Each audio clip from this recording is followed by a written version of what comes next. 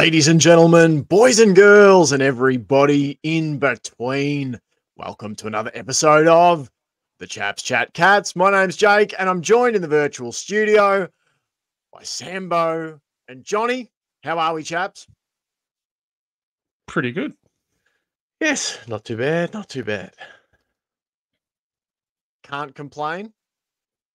I can, but who'd listen? But no one would listen.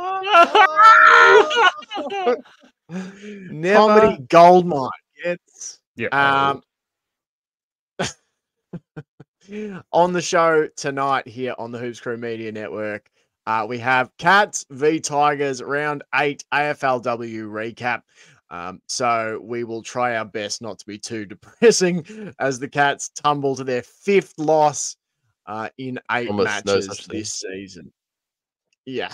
So we're going to get into all of that. Then on the Patreon part of the show, we're going to duck over and we're going to talk about what we want to see. Normally we do a what we want to see segment for each game when we preview it. We're going to have a look at what we want to see in the last 3 games this year for the AFLW Cats. You know, whether that's a team focused thing, it's an individual player focused thing. That's what we're going to dial in on over there. So go on over and start your 7-day free trial on the Hoops Crew Patreon. And of course, before we get into the show, chaps, we've got to say a big Hoops Crew Media Network thank you to our network sponsor, Cyril Cook Florist. You can go on over and visit them at www.cyrilcookflorist.com.au. That's Cook with an E. You can phone them up on 035 222 2244. Or if you want to make use, I was going to say make sense of. There's nothing to make sense of. There's only to make use of. A 20% in-store discount from Cyril Cook Florist. That's right. If you go on over and visit them at Shop 12, 11 Leather Street in Breakwater, tell them that the Hoops Crew sent you and they will give you 20% off your next in-store purchase. Not 5, not 10, not 15, but 20%. Thanks a bunch to Cyril Cook, our media network sponsor. Chaps, we've got to get into it though, and I'll start off by recapping how it all broke down on Saturday afternoon. I'm still lost as to what day these things happen. Such is the nature of the condensed AFLW season. But this is how the game unfolded. Relatively even passages of play to open the match. The teams trading behind. It was Greiser for Richmond, the first score of the day. Prasparkas, a score after 3.5 minutes for the Cats. Jackie Parry for the Cats are behind. Eilish Sheeran are behind for the Tigers. So it was 2-2. And then Kate Sermon, on her return to the side, broke the deadlock, got the first goal on the board after 10 minutes and 50 seconds. The Cats would do the final scoring of the opening term, a behind that was rushed. That allowed them to take a 1-3-9 to 2 behinds lead. Richmond almost had the first goal of the second term. Grace Egan are behind after 40 seconds. The Cats, a flurry of scores. Nina Morrison are behind. A rush behind. Gabby Featherston are behind. The Cats at this point up 1-6 to 3 behinds. And look, I don't know about you chaps, but I feel like we all knew where this was probably headed. 1-6 up midway through, 1-6 to 3 behinds midway through the second term. The Tigers then peel off a behind to Katie Brennan, a goal to Amelia Yasia, a behind to Mon Conti, a goal to Mon Conti, to storm out to a 2-5-17 to 1-6-12 lead at the half. The Tigers, they kicked the first score of the second half, a rush behind, so not so much kicked as rushed. The Cats took control of the game, seemingly. Goals to Aisling Maloney and Jackie Parry in quick succession. But the Tigers, they hit straight back. Yasia again on the spot after 12.5 minutes. Geelong, they had their chances after that. 2 behinds, one to Aisling Maloney, one to Darcy Maloney.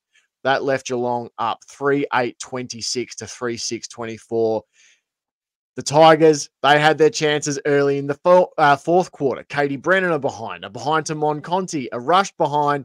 The Cats hit the front. Jackie Parry, her second goal of the day. But just 4 minutes later, Eilish Sheeran put the Tigers back in front. Monconti, her third behind of the day, had the chance to extend the lead for the Tigers, but it was Kate Darby who put Geelong in front with only about 4.5 minutes left in the game. Maybe they could hold on. Sadly, they couldn't. It was 2 goals in the final 5 minutes to the Tigers. Yasia with her third of the game. Either side of a behind, and Katie Brennan, her first of the match. Either side of a behind to Michaela Bowen. Geelong falling short, 5-9, 39 to 6-10, 46. Johnny, I'll come to you first here. Geelong's the campaign pretty much in tatters. I know we can talk mathematics. Cat's still only 6 points out of the 8, but like another game that followed almost the exact game script as the rest of the season, John. Yeah, it was very, very disappointing yet again. I feel like we've come on this podcast a lot lately, going frustrating, disappointing loss yet again, and it feels like, yeah, as you said, just a state of play at the moment. Just frustrated that we couldn't finish the job yet again. But to be fair, I thought this was a game where the Cats looked the most competitive throughout the entire game, where everyone was at a really good level, all pressuring well. The pressure was good. They weren't all just chasing one player. There was lots of good tackles, lots of good spoils. The defense held up really well.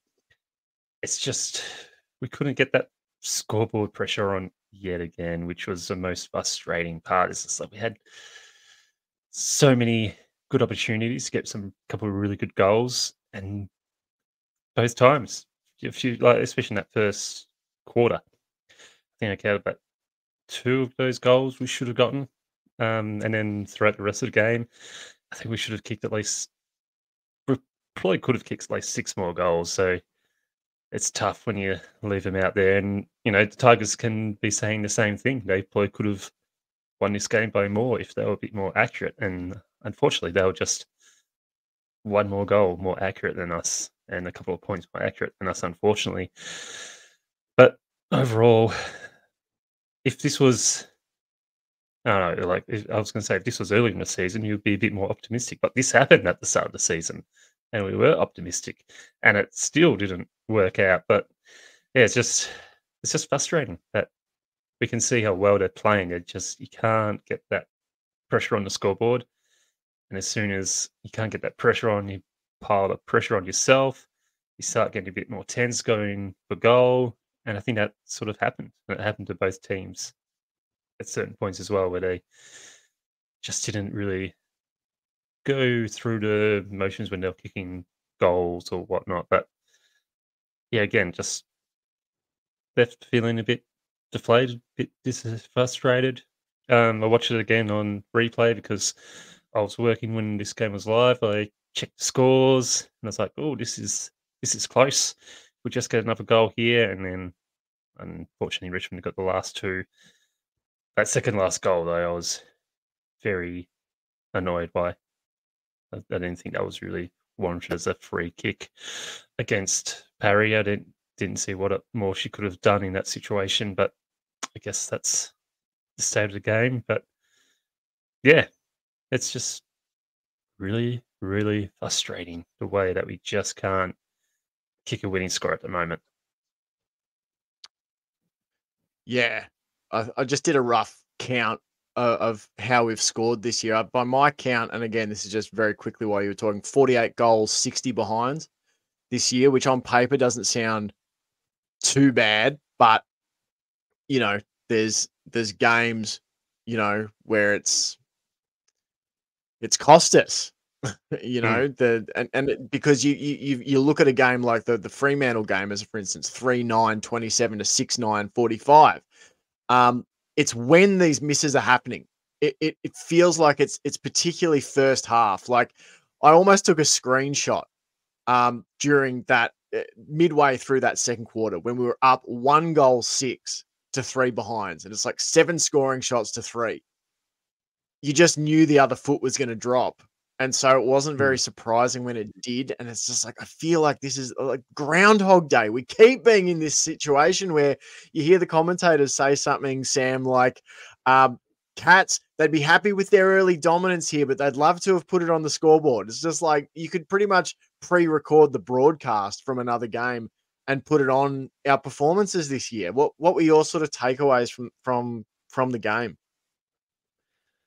I mean, yeah, all largely similar to everything you guys have said. I think I do see, I don't know if progress, but I see change with the results. Like I didn't necessarily feel like it did come around in, a similar on paper, as we're saying, a similar way. A lot of behinds, a lot of early chances missed. But I felt like it didn't necessarily get there in the same way. Like I actually feel like our inside 50 deliveries were probably the best they've been this year. And that's probably reflected, our marks inside 50. It was only 7, but I think there's there's been games there where we've taken like 2. Yeah, I thought some of the kicks to Parry on the lead and to Maloney, I thought there was some good deliveries. Parry dropped back a little bit occasionally, and she was the one kicking inside. Julia Crocker-Grills did some great deliveries inside. So and there was a bit of variety to those as well. There was some of those, I'm going to take the mark and I'm going to lay off a handball, and it often didn't work. We often missed the shot, didn't make the distance. There was a couple of shots that absolutely scrubbed. Like, I think that's probably the other part about the scoreline is that, yeah, we were, however many behinds, 9 was it in the end? Yeah, 9. But there was probably, another 6 shots that didn't make the distance or, went out on the full or were marked that don't come up on the scoreboard. So I think it kind of looks like we were only slightly more inefficient than Richmond, but I think we were actually quite a bit more inefficient on the with the actual shot conversion. But again, not massively so. And Richmond also could have just kicked a bit straighter and, as John said, taken the result even further. But yeah, I did think there was evolution, but I felt like probably the lingering problem that maybe was, I don't want to say the worst, but certainly noticeably sort of holding us back, to me, was our handball game. I was really glad to see that we handballed less. I think we're at 92 handballs this time, which is only slightly down. Our season average is 98.8, but on the last couple of games, I think it's considerably down, which I was happy to see, because I did just feel like it's just that punchy kind of, like someone's running through, just hit them on the chest as they run. We just couldn't get it right. I actually felt like towards the end of the game that started to improve a bit. In the last quarter, I think that's actually where some of our sort of ability to turn it over and and keep up with them did come from, was those chains. But I'd say for 75% of the match, I kind of sat there watching the game with my hands on my head, just waiting for the inevitable handball. That was two. It was like, oh, that one wasn't quite there. Or that one she had to stop to pick it up. Or that one she had to really lean back, and then this fourth handball just completely misses it. Or like, we've just it just interrupted the flow enough that Richmond were able to structure up around us, either lay a direct tackle or just run back, mark up, and structure up ahead of us. So it's only a small thing, but it really felt to me like just the fundamental of a really punchy, striking handball in stride was the thing that we were just lacking consistently. Like John said, I thought our pressure was pretty good. I thought our off-ball structure was pretty good.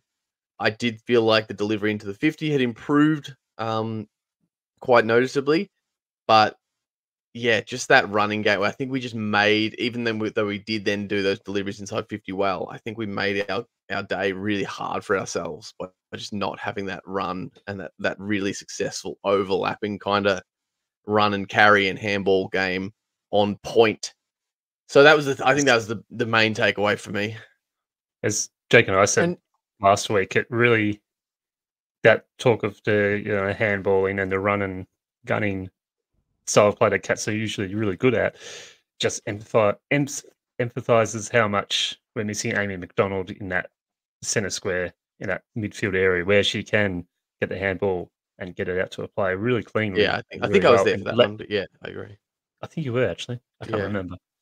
Time is weird. But Yeah, yeah, I do I've agree with missed you. a lot. I've missed a lot. The only reason I think I was because I actually do remember that, and I've missed Yeah, most pods. yeah, I Yeah, it's tough. agree with you absolutely about the handballing. Sometimes we're just putting ourselves in too much hot water on our own with just by ourselves without Richmond really having to do much. We're just getting ourselves into that silly position that we shouldn't be in. The unforced error element of it was kind of frustrating to me. Like you're talking about the like a crisp, punchy handball, Sambo. There's a great example, and I'm not trying to single this player out because they were the only one to do it, but it's just the most clear example that stuck in my head was Kate Darby getting either a kick. She received a disposal in the middle of the ground, turns, and she's got Nina Morrison and I can't remember who it was streaming to her left, and essentially Yeah, puts it behind Morrison, but too shallow for the next person to come and get, and it's just a Jata. turnover in the middle of the field.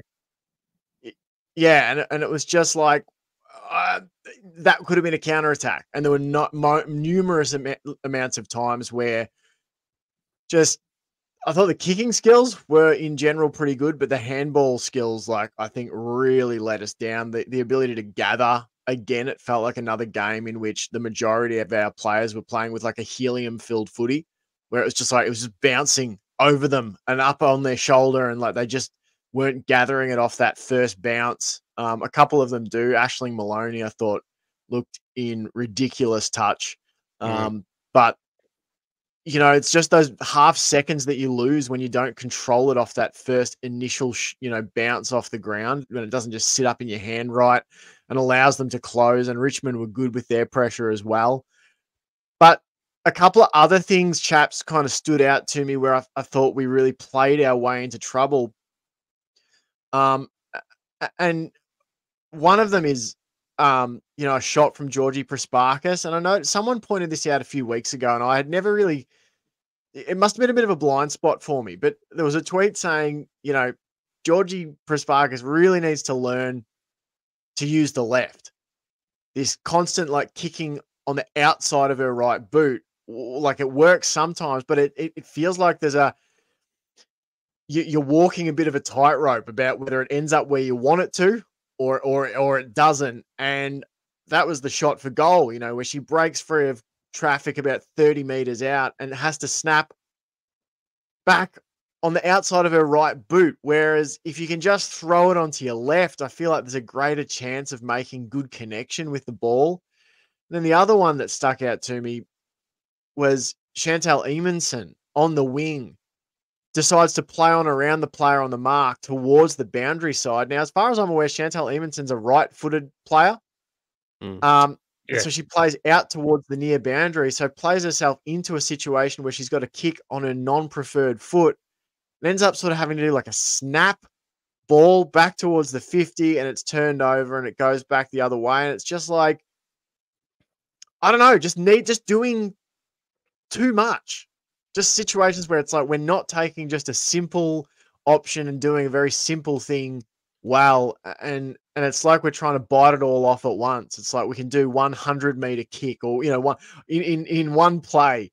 One player feels they can do it all and get us the goal or get us the opportunity. It's not built like that. Like I think Richmond probably played more connected team footy. I think that's something you said a few weeks ago, Sambo, and you probably said it as well, Johnny, about like we just seem to be lacking some basic fundamental connection that we had last year.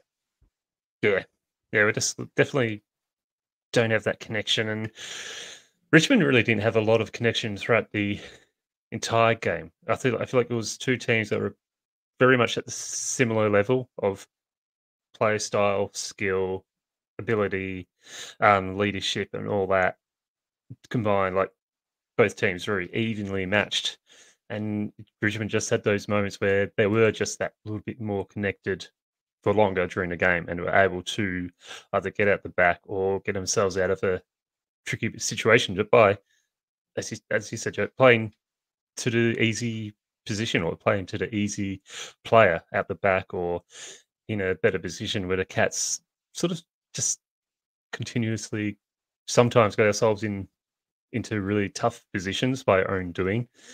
There was some really good moments where they were able to play around Richmond's defence and get it to those players in really good positions and set up a couple of really good goals. There was one good handball by, I think it was Georgie Prasparkas, who saw a player in the centre, gave a really big handball into the centre, and then they're able to have the time and space to look for a player inside 50. I don't think it ended up in a goal. It was just that idea of not always looking forward, but looking back and finding that player back in space, which I feel like the Cats just aren't doing as much this year as they were last year. It feels like it's all got to be, we've got to go forward. We've got to get inside 50 and score goals. And I think sometimes they just forget we can go back and we can relieve that pressure and find better positions and do switches.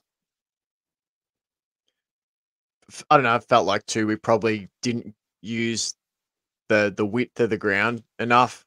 At times I felt like we were trying to force it centrally. And then there was a few times where we were trying to come out of the back. I think that's one thing that stood out to me. Like, you look at our disposal efficiency, the players with lowest disposal efficiency for us: Anna Rose Kennedy, 0%, Meg McDonald, 28%, Melissa Bragg, who sort of plays down back as well as in the ruck, 33%, Claudia Gunjaka, 40%.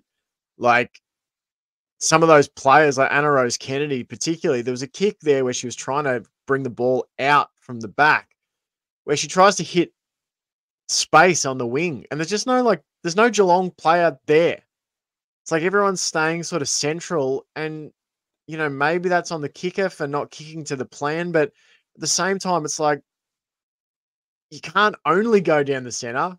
You need to stretch them out wide a bit as well. And yeah, I don't know, it's just like people just not on the same page. That's what it felt like. And I think you can talk about like what we're missing.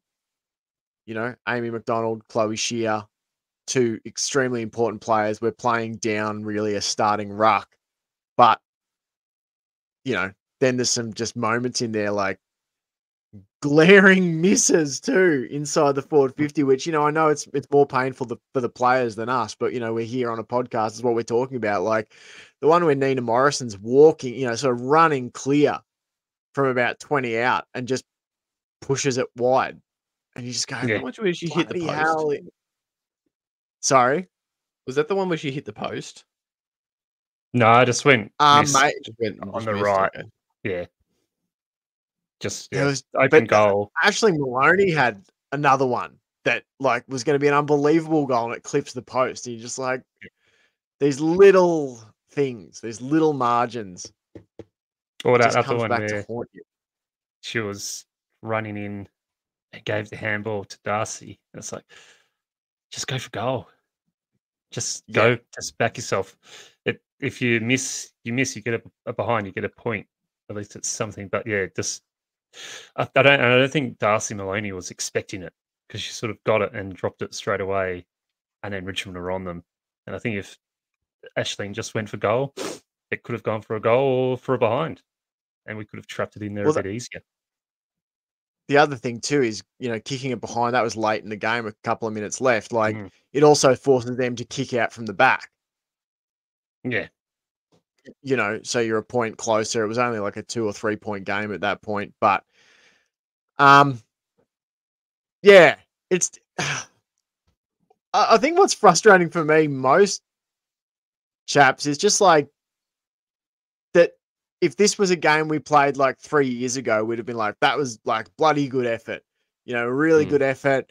It was great Richmond crowd. I thought I was pretty impressed by the number of people there, how vocal they were, and you would have sort of given a bit of a salute and gone, pretty decent effort. But like, we know that this team is capable of winning that game.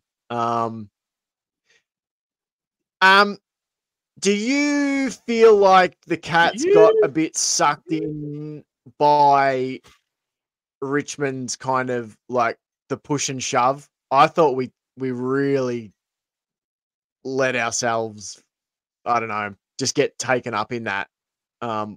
Like they obviously picked at a wound for us. We were frustrated, and it was one of the few times I've really seen the Cats probably, get sucked in to a bit of push and shove and biff when they probably should have just concentrated on playing the football.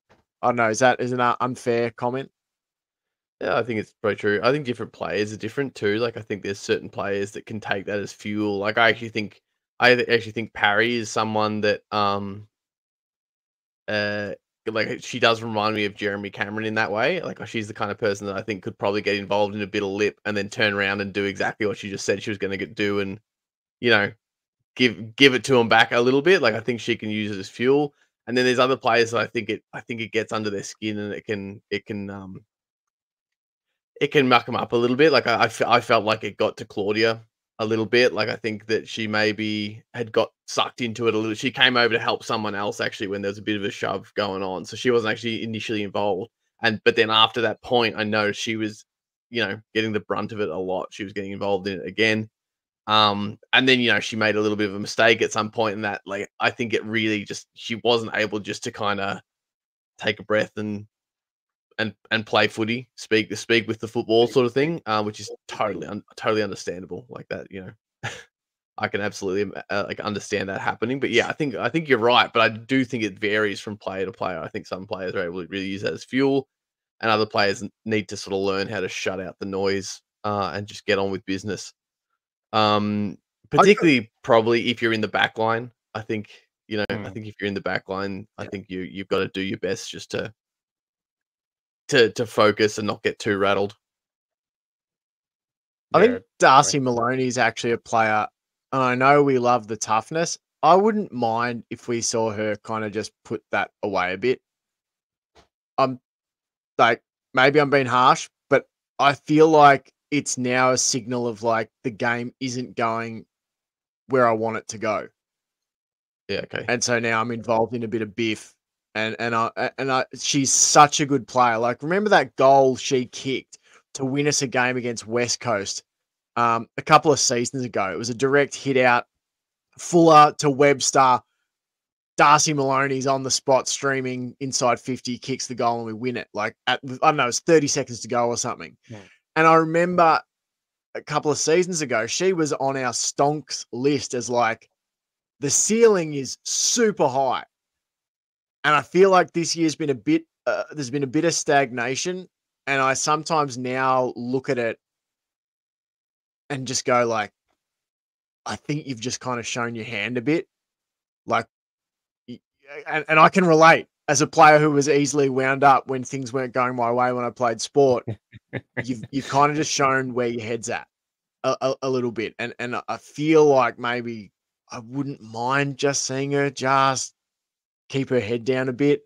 But there was a few players I thought who uncharacteristically got involved in stuff. And I think it's a good point, Sambo, you make about Gunjaka. And when you play down back, like, there's less room for that because any error you make out of emotion down back is so much more costly.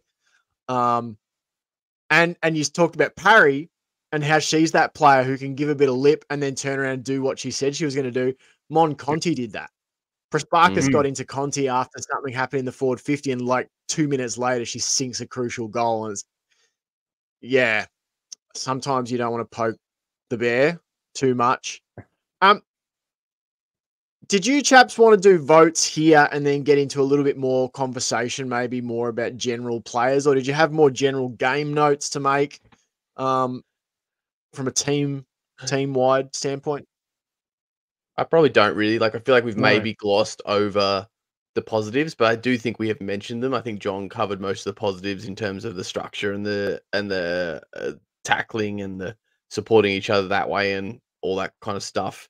So I think I've kind of emptied my notebook for the most part, so I'm happy to go on to votes. Do our votes and then do players that also were closer to votes. Talk about the positive players. I'll just say too, like to touch on it, the pressure was good.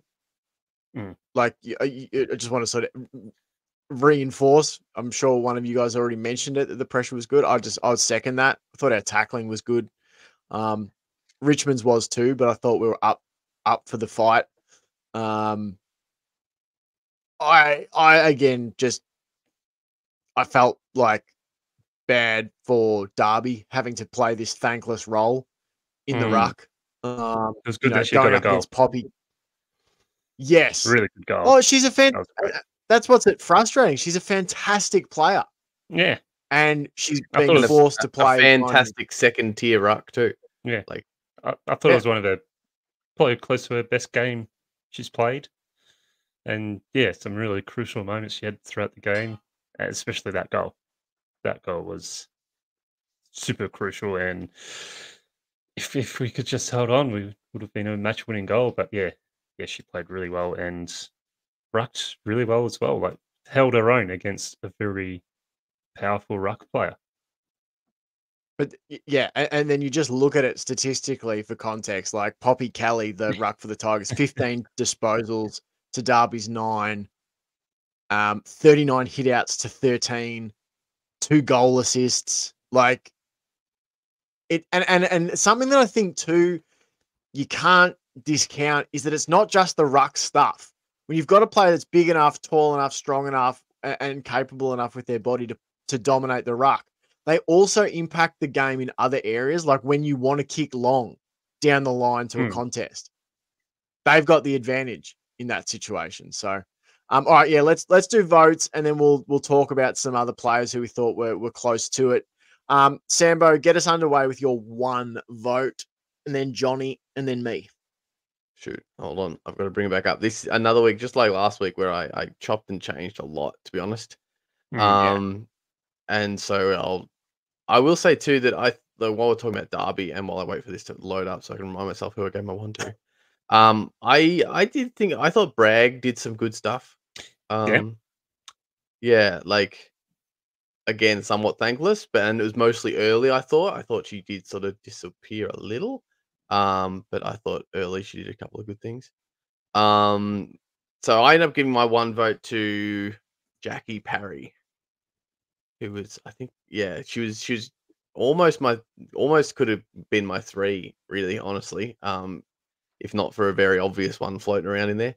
Yeah. Nice. Johnny, who'd your 1 vote go to? I'm giving my 1 vote to Georgie Prasparkas.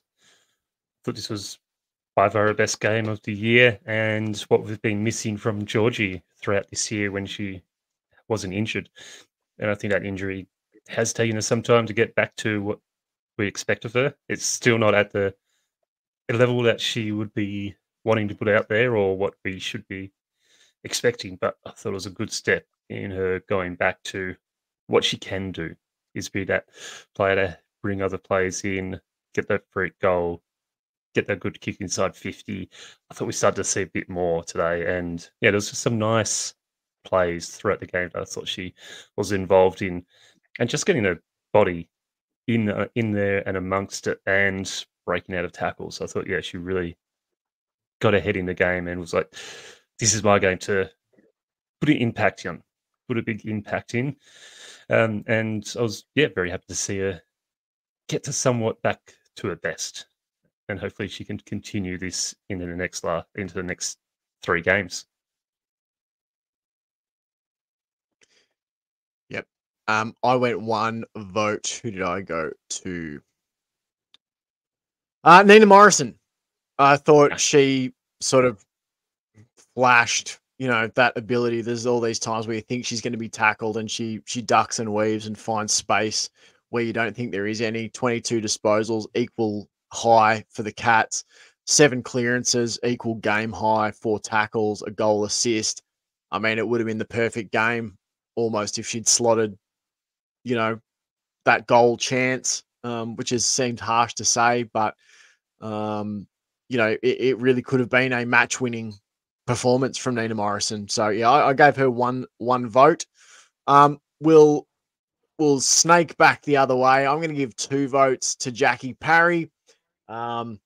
She's been so impressive this year. Again, like she was, I think, one of our most improved players last season, and you could almost say it again. And I don't know if that's Mm. just because she's maintained the level, but I'd say she's marking the ball even more confidently.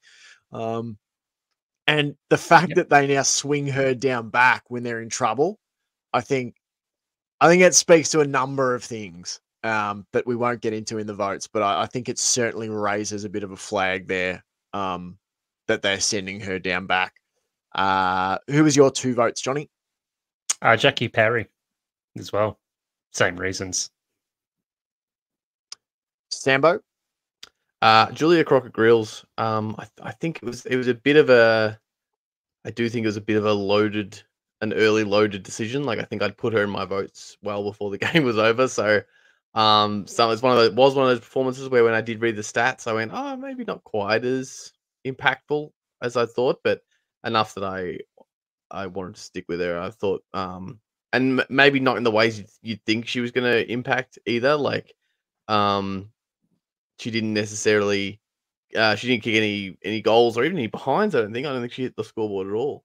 But she laid a few tackles and just her presence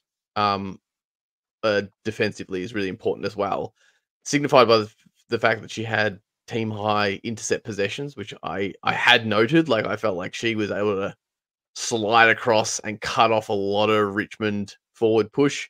And it was equal game high intercept possessions actually.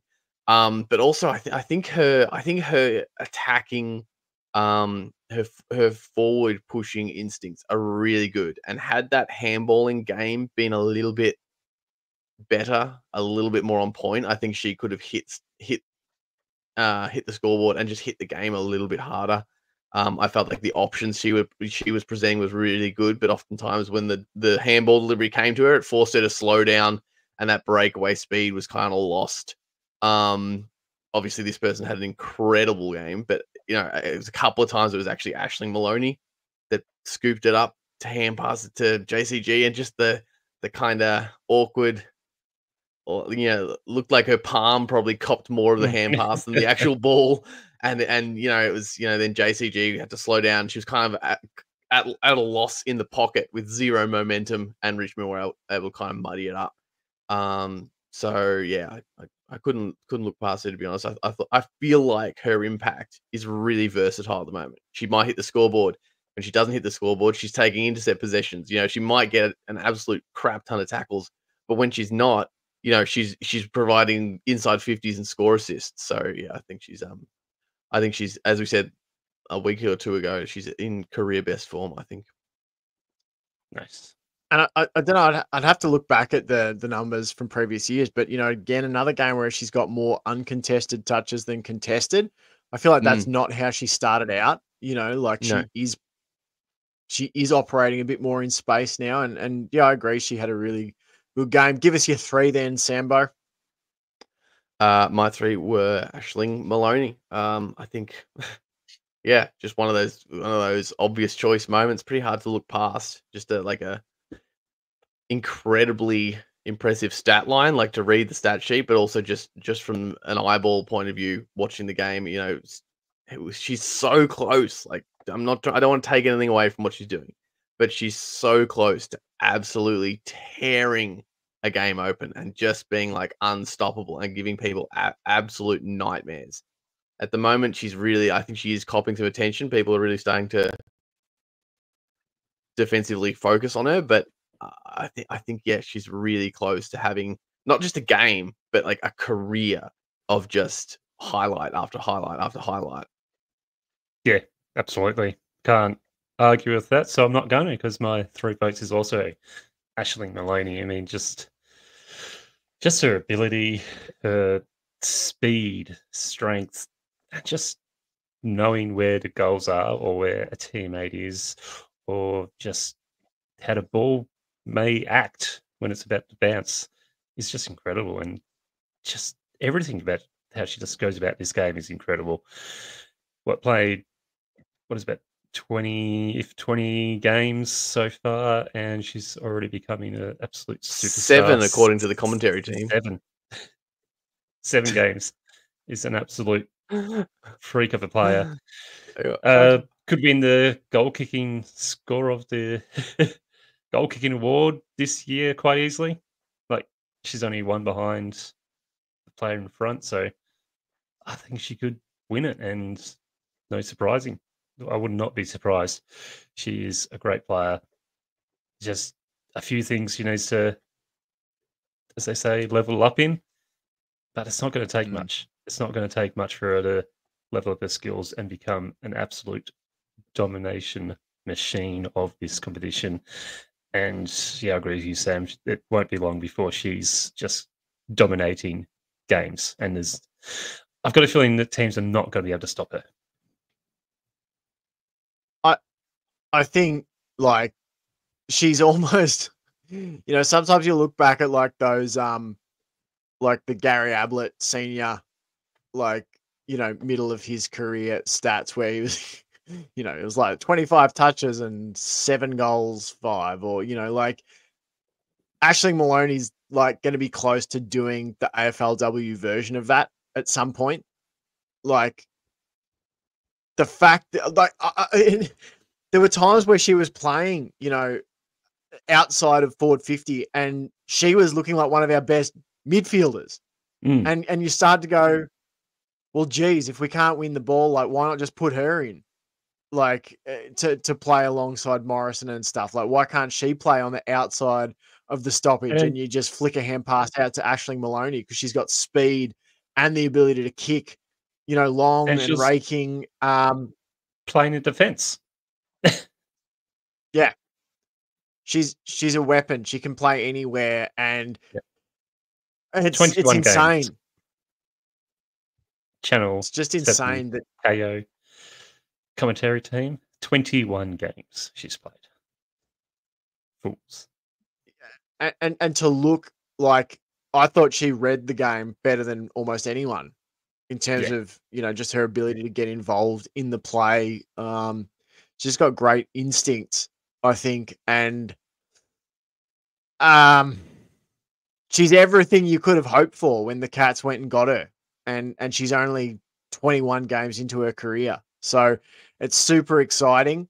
And you just hope that she's a Cat forever for long term, and that's why it's important to keep the wins rolling so that these players want to stay here.